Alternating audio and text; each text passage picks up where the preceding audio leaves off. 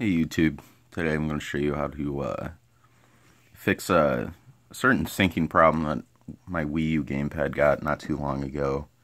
I think other people are getting it too. I think it has to do with a problem with the battery.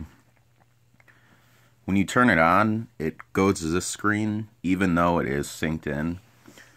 You know, the reason I know it's synced is because it did turn on the Wii U, so you can see the blue light over there. So the way I get around this is you have to turn it off, turn on the TV button,